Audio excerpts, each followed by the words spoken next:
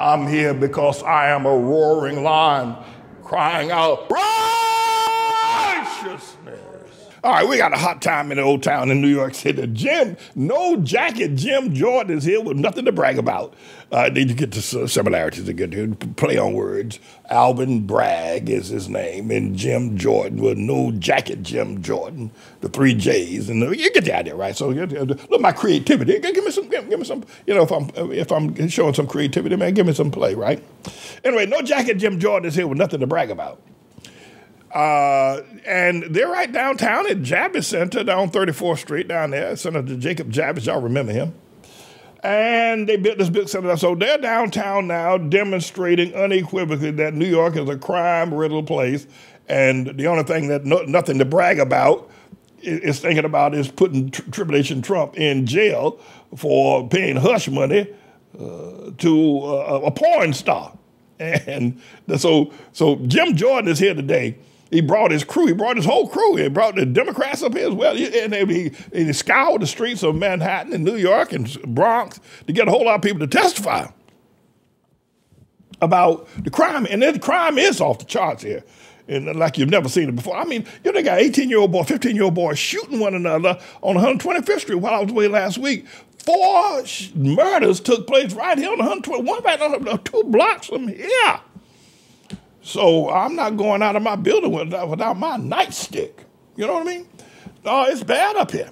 Anyway, so I'm going to let the engineer, we got a clip from, I think, Fox News, Farris Faulkner, you know her. She's going to let us eavesdrop on what's going on. Mr. Engineer, roll that clip. Hearing on violent crime in New York City. And at times it has been heartrending, heartbreaking, and at times it has just been horrific.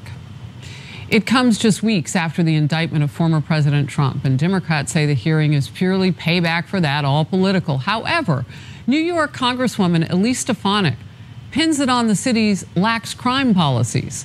She says New York is being targeted because you have radical left-wing Democrats who have put failed bail reform in place.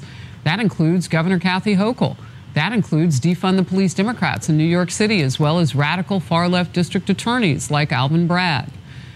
The mother of a U.S. Army veteran, I showed her to you earlier. He was murdered in a gang assault in the city. She shared her story this morning. One of the 4 charged in that fatal incident is already back on the streets. This mom wants Alvin Bragg held accountable. Mary Saunders, this savage, is currently walking the streets of Harlem. She's capable at any moment of snapping and attacking someone and holding them while someone else plunges a butcher knife into their body 9 times, and another person 12 times, and then run away and leave their body in the street to bleed to death. And as far as the Manhattan District Attorney's Office, if he's receiving 1 penny of federal dollars, you need to pull that funding until he starts doing his damn job and prosecuting crime.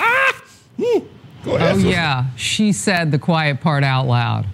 Former New York Republican Congressman and gubernatorial candidate Lee Zeldin is here.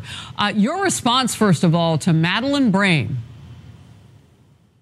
Madeleine is a strong woman, and she is not just speaking out with her own pain and fighting for justice towards the son's murderers, many of whom are able to get through a criminal justice system with the assistance of people who are there for the purpose of prosecuting. But unfortunately for people like Alvin Bragg, they think DA stands for defense attorney, not district attorney. Ooh. I'm really happy that this House Judiciary Committee hearing took place. I think that the Democrats are missing the boat on a couple points here. One is, this is a real issue for New Yorkers across party lines. People who go to the local pharmacy and they're seeing their toothpaste locked up, or maybe they're not feeling safe in traveling on a subway, or other quality of life impacts. There's also the wrong assumption that Democrats are making, as if blind partisan loyalty is just going to overwhelm the prioritization of other issues that transcend politics, like wanting safe streets. So really what the answer is here is for more leadership, and we want people of all parties to stand up and say enough is enough. We want to take back our streets to support our men and women in law enforcement. And this shouldn't be something that is pitting party against party. Everyone should be on board in making sure that people like Madeline feel safe and they feel like there's a justice system representing them and their families. I got to be honest with you. When I hear you say this, it takes me back to 2 days in your candidacy. Not one, but 2. One, your family was in harm's way because of gunfire not far from your kitchen. The other was when a man with a shiv came at you and tried to kill you on stage.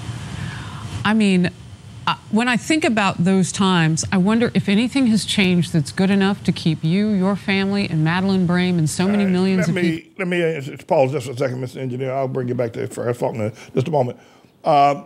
The issue here is obviously that No Jacket Jim Jordan, who believes that the indictment against Tribulation Trump for, paying hush money to Stormy Daniels, and he's been indicted on criminal charges, 34 criminal charges that have been brought against him.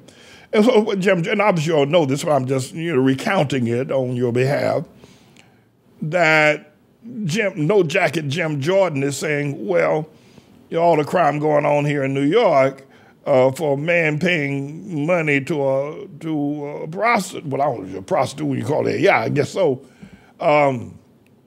ought not to be priority. So No Jacket Jim Jordan, I thought when he first said he was going to do it, that I thought he was just blowing smoke.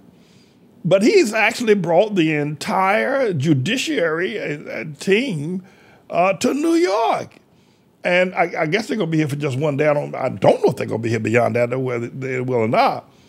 But there are a lot of people in New York that heard that the crime is awful in New York. I tell you that, don't go outside your house in New York without your nightstick.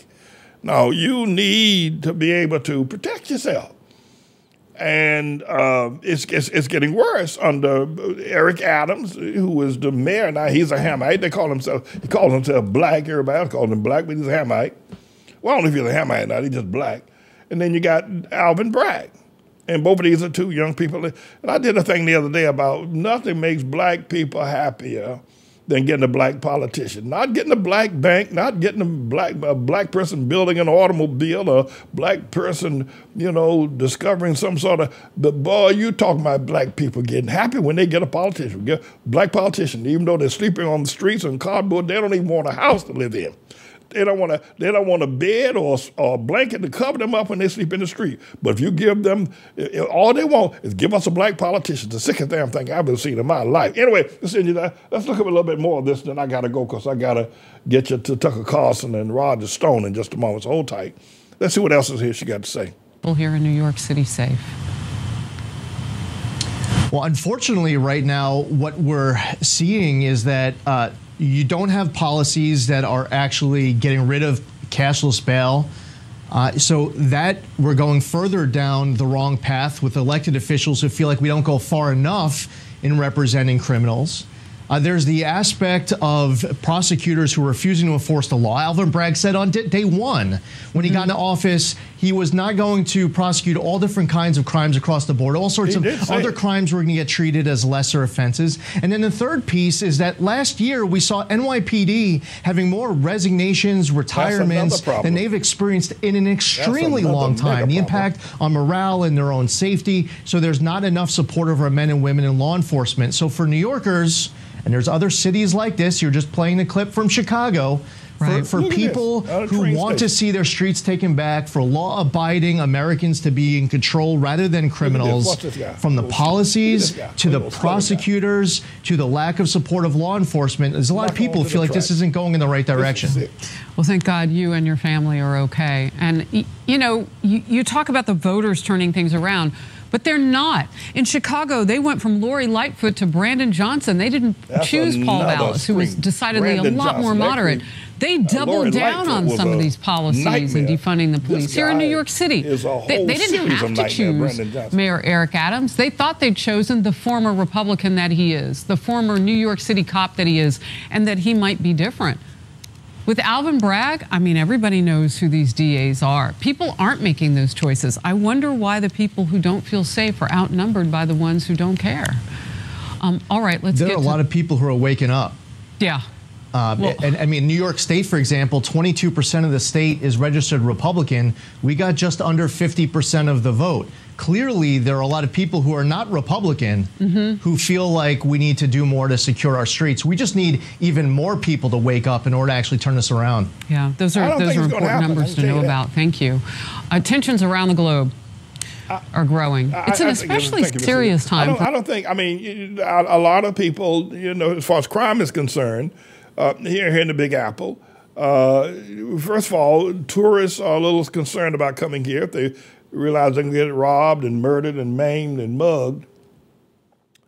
But I can tell you this, things are going to get worse. They're not going to get better.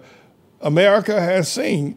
I'm not anti-American. I'm not a hater. I'm not one against. I'll wave. I got a flag. I wave the flag. I sing Star Spangled Banner and all that. God bless America. No. Yes, I love America. But I'm going to tell you, her best days are, America is the melting pot of the tribulation. And that's why we see so many things. I mean, you would think that the mass shootings, where's all this coming from? And I'm going to be meeting with our school officials to deal with the whole idea, because these Gen Zers have nothing to look up to. And nobody's paying it any attention. No one is paying. Everybody's too involved. And I don't know what they're involved in. The people that are in their 40s and 50s, 60s, and 70s, people don't go to church anymore. These Gen Zers have nothing to look up to. They're just killing and running. And listen, it's only going to get worse. And AI is coming. You may not know what it is, but it's coming. And when it comes, people will not have the power to resist it. And all this business of celebrating trannies and celebrating, you know, LGBTQ, it is madness. And celebrating, rapping, it is just escalating into a time that's worse than a ball of confusion. But at any rate, I wanted to be able to say that. There is ATLAH, and God's getting ready. God sent all these people up here to build all these buildings so we can live in them. That's right, just like he did with David Ben Gurion over there in Israel back in 1948. And the way he did with Joshua back there in the Bible days when they crossed the Jordan into Jericho. So for me, I'm prophesying what's going on, and I'm telling people about ATLAH and the place where Jesus will return. But it's going to get worse. If you think the mass shootings, there's going to be more. I kept telling you. I told y'all that the other day. And so they got Tribulation Trump. He's going to be indicted down there in Georgia. He's going to be indicted. Jack Smith down there in Washington going to indict him on Mar-a-Lago documents, going to indict him on January 6th.